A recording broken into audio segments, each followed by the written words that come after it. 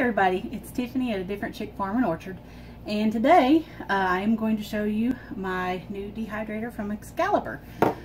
We've actually been waiting on this for several weeks. We actually ordered it June 1st. Just got it last week, and I'm just now getting a chance to getting it out of the box and using it. So I am very excited. We've been using a really old dehydrator that my papa gave me a long time ago, probably over 20 years old. So it was getting pretty rough. It had actually already started melting on parts of it, which of course was a fire hazard. We talked about it and decided to order an Excalibur, just from the reviews to see how it was. We had a lot of people that we knew that had one. They loved them. So we looked, they actually had one on sale, so we purchased one. So we're going to open it up and see what we got.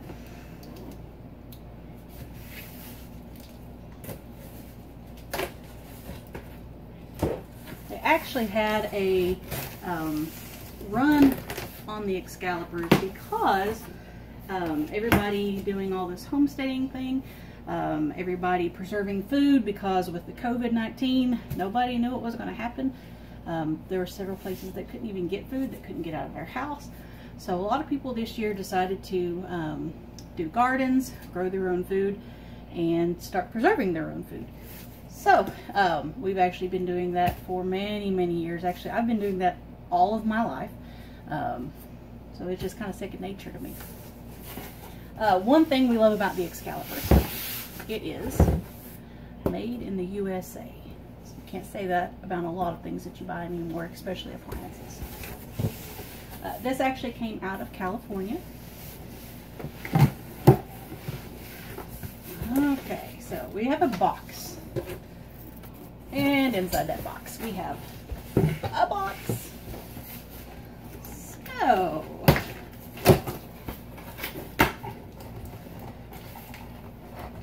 looks like we may actually have a recipe book inside this box too, which is going to be exciting. Excalibur does have a lot of really cool recipes online. You can go to their website and find all of that, which is really cool. I actually found out a lot of stuff today while looking that I had no idea that I would be able to do in this dehydrator. So I'm really excited to try it out throughout the season.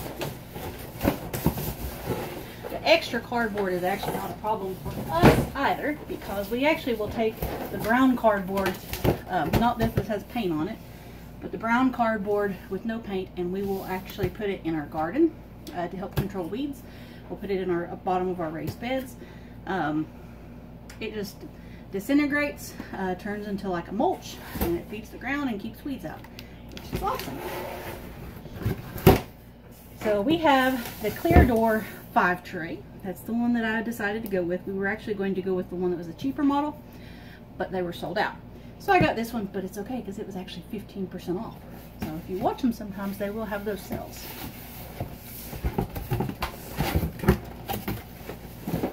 So in our box, we actually have got this dehydration guide. Like I said, I've never had one of these before, so I'm excited. But it looks like, from my guess from looking at these before, tells you how long and at what temperature to dry your stuff at. So I'll be reading that later tonight. That's actually one thing I did not know. They actually come with a 5-year limited warranty, which is really cool also. I had no idea that that was going to come in there either. So it's the Excalibur Nourish Life Preserve It Naturally Complete Guide to Food Dehydration. So kind of gives you some basics. It's one thing I love is putting my food that I make into mason jars. I actually don't use that particularly. I use typical regular mason jars. I keep them in all sizes all year long. So you got this nifty foam to keep it in there so it doesn't get damaged. So we're going to take that out. Now, when you open it, it does say stop very important information. Under or around the dehydrator is the dehydration guide, so we found it. Poly screens inside the dehydrator, so we'll look for those. Please completely check all trays and for any additional items or Paraflex sheets if purchased with the thing. We actually didn't order any Paraflex sheets that I believe, unless they came up with it and I didn't know. But I do have some silicone sheets that I'm going to try out that I bought several years ago for making hard candy. Because it's flexible, it doesn't melt. So when you pour that really super hard candy on it, it doesn't melt. You can work it, not with your bare hands because it will burn you, but you can work it with your little scrapers that we use. If I think about it, we'll do a video of that at Christmas time because we always make hard candy at Christmas. So we are going to take this out of here.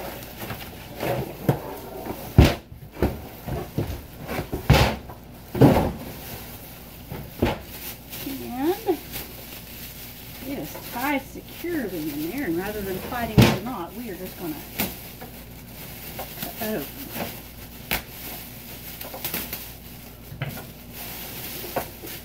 Like a kid at Christmas.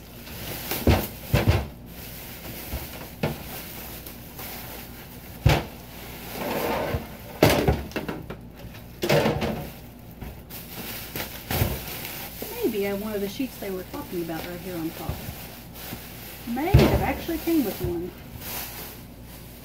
Okay, so this was on top. I'm not sure what they are because, like I said, I've never had one of these before. I haven't watched any videos on it. I haven't read through the book because this is the first time I'm checking it out, just like you. So we've got, this was in the back. So I'm not sure what that is. Looks like a door handle assembly. So looks like you need like a, that's easy, a Phillips screwdriver for that.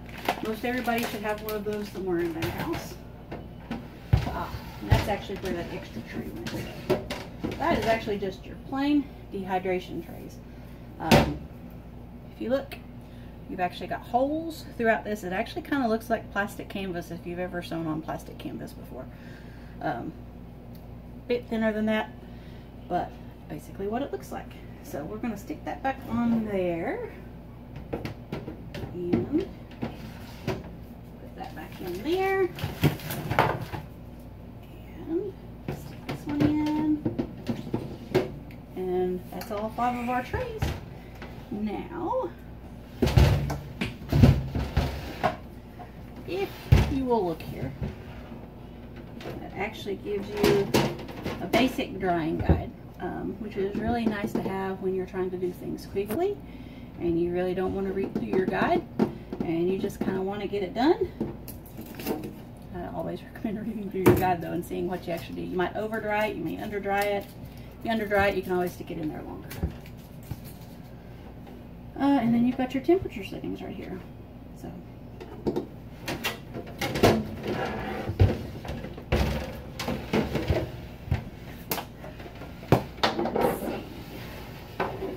permanent home is probably going to be right here in this area.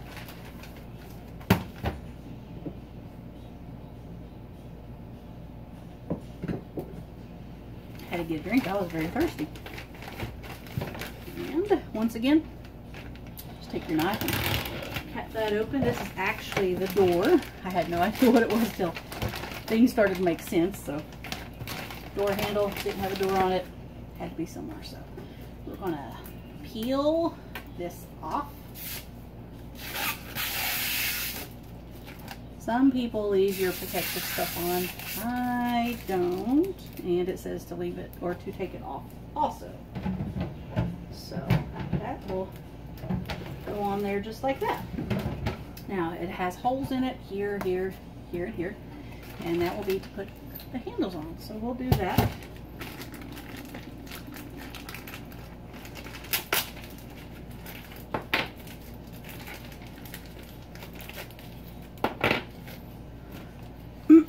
You've actually got the little screws, you got 4 of them, but you also got like the little washers that go on there. That protects you from getting the screws into the plastic and destroying it all. You don't want to do on a brand new piece of equipment.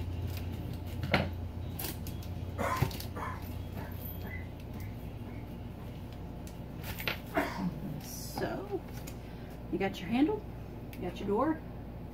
You're just gonna stick that on there. Best way is usually to take your screw, take your washer, put them together, put them through the glass, and screw it in.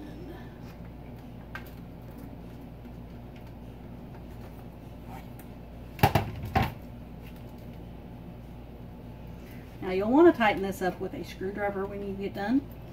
I'm not going to because I didn't bring one in the kitchen with me. Although there's probably one in one of my drawers over there. I'm not going to go looking for it.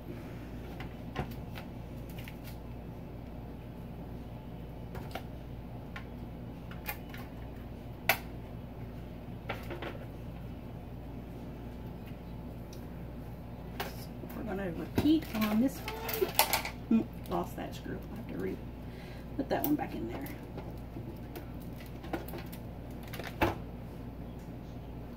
Okay.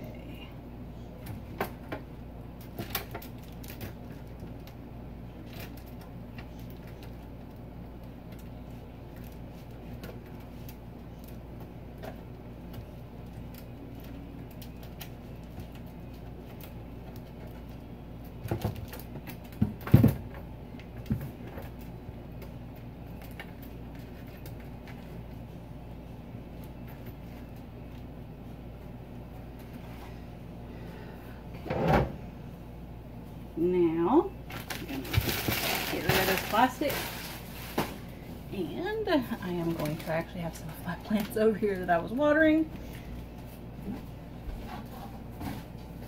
Stick those over there, and I am going to wash these trays off a little bit, and we're going to stick them in here, and I'm going to show you some of the things that I was really excited to start on this dehydrator. So, it's washed off. One of the things which I have but I did not grow is some coconut milk and some canned pineapple. I actually found a recipe today on Excalibur's website for a pina colada fruit roll. Kind of like a fruit roll up, and all it is coconut milk and the pineapple, and you just blend it in your mixer until it's smooth, and then you put it on one of the plastic sheets, and they have those here. This is what I will be using, and see if it works, but it's what I actually use for my hydroponics. Silicone sheets, they last forever. I've had them for probably 5 years or more. They don't even look like they've been worn, so not going to use these on this round because I've got other stuff that I'll get accomplished. This week, hopefully, I will actually be dehydrating some kale to make some kale chips. I'm going to show you, I'm going to slice up some zucchini and make some zucchini chips. Actually, kale and zucchini we've got a ton of right now, so that's something that we've been eating a lot of. So we're trying to find different ways of eating it so we don't get bored with the same old fried squash or sauteed squash, zucchini boats, so on and so forth. So. Okay. We're just going to stick these in here for the time being. And let's see. We're going to go ahead and cut up some of our zucchini. Now, usually you want to use a mandolin for this. I actually have an attachment for my KitchenAid mixer, and that's usually what I use. but I didn't want to get it out because I'm only doing 2, so I'm going to do it by hand.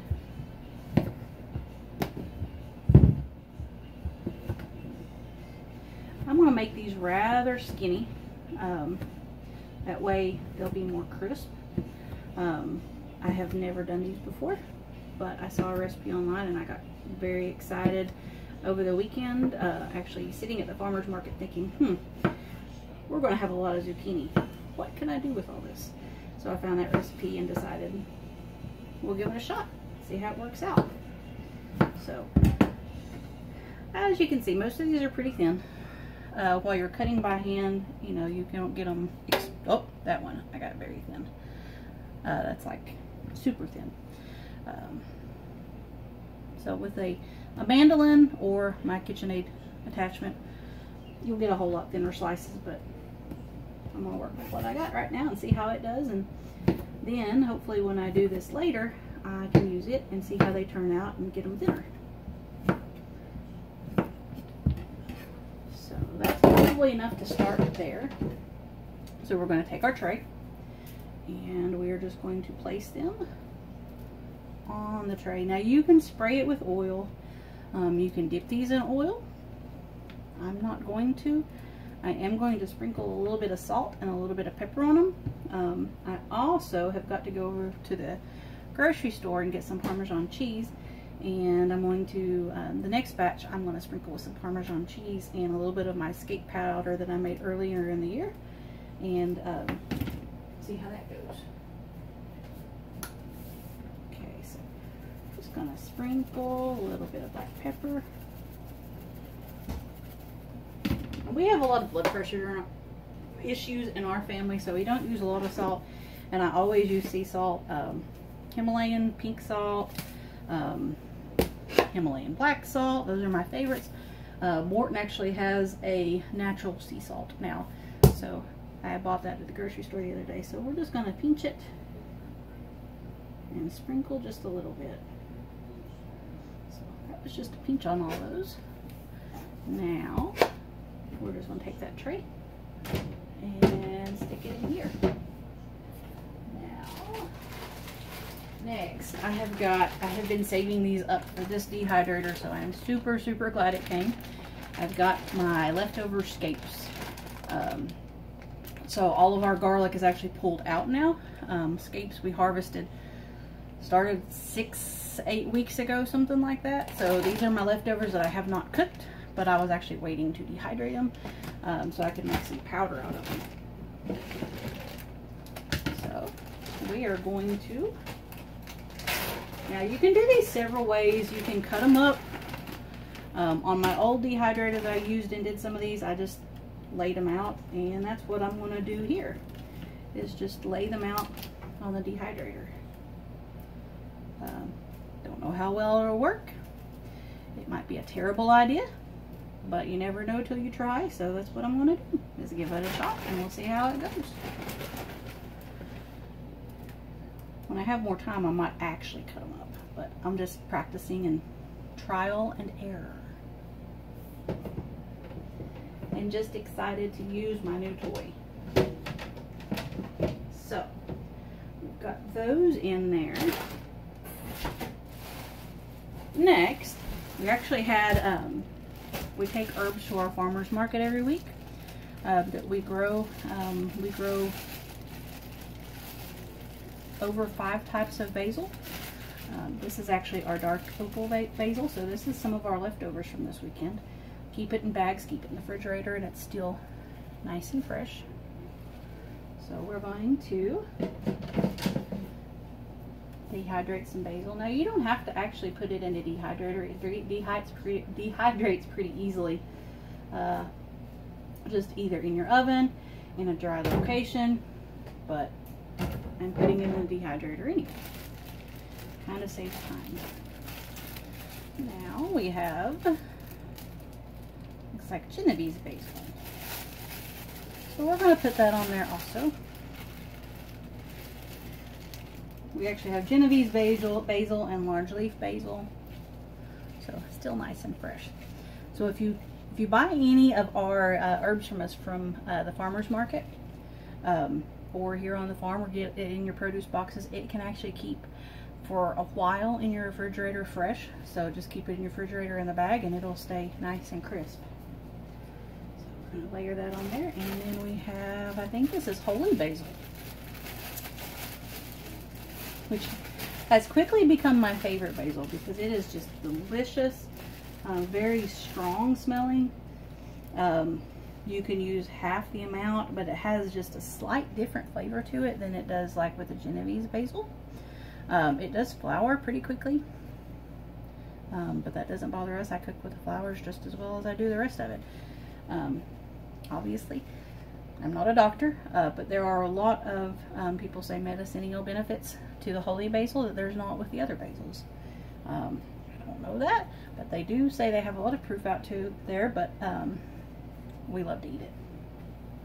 So even if it didn't have medicinal benefits, it is great tasting, which is all we are really concerned about. So I'm going to kind of fluff that up and straighten them up on there. So we've got our tray of basil going in. Oh, it smells heavenly. If you only had smell-o-vision, you could smell what I did.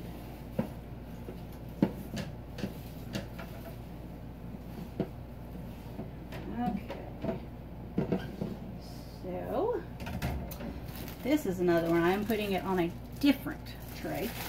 This is some of our horehound. I actually never found any horehound around our area. I know my granny always used to give me horehound candy when I was sick, and so I was going through Baker Creek in December and going through their new big catalog, which is amazing. I think it's usually $9.95 is what it runs when you purchase it, and it is so worth it. It is just, it's so interesting to just read through everything that they have. So much better than just going through the website, and it's got a lot of really cool information in it too. So if you've never bought one of their big seed books, it is definitely worth it. So got some sprigs of the horehound here. I grew it from seed. We actually sell the plants and we sell the herbs. So what I'm going to do is I want to dehydrate these, and I'm going to grind it up, and I'm going to use the powder, possibly in candies, but who knows. But that way I'll have the powder and I can put it up for later usage. So we're just going to stick that on this tray.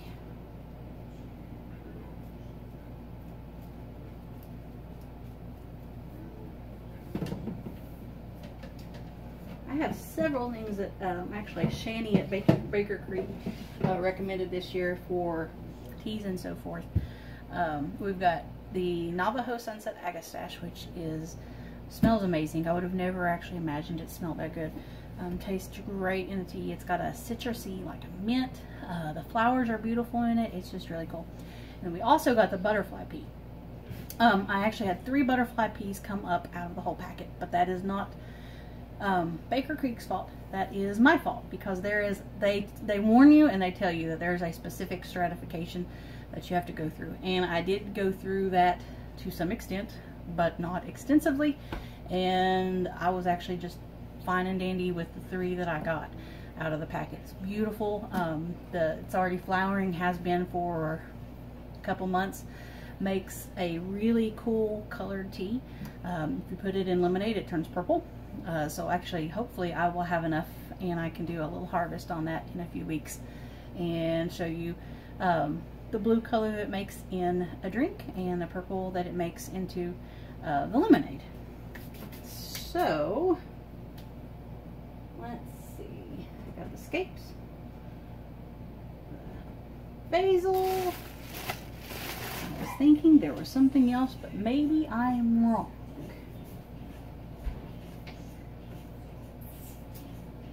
I might be wrong, so we're just going to stick those in there, and we are going to put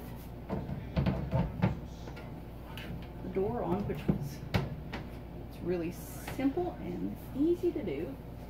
Now, since I haven't done these before, I'm going to go ahead and look in this and see what it tells me as far as dehydrating.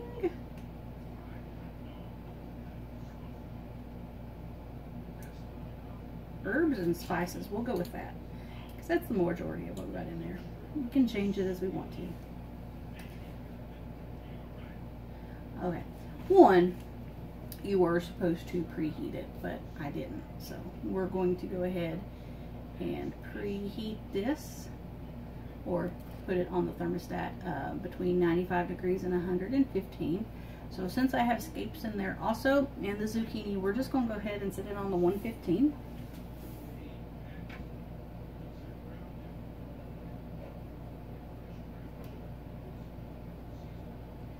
And voila. First off though, you do have to plug it in. If you don't have electricity, this is never going to work. So I actually have got my food meal already hooked up over here on this side, which is where I'm going to keep my dehydrator for right now.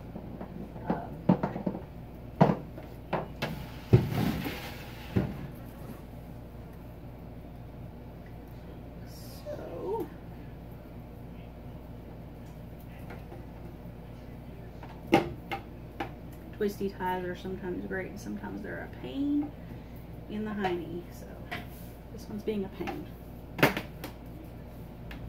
Okay, so we're going to unplug my food meal. I actually ground some corn last night for cornmeal. We actually wanted some fried squash and zucchini, and I was out of cornmeal, so I decided that I'd just go ahead and grind me some while I was at it. So I got actually ground a little over a gallon. So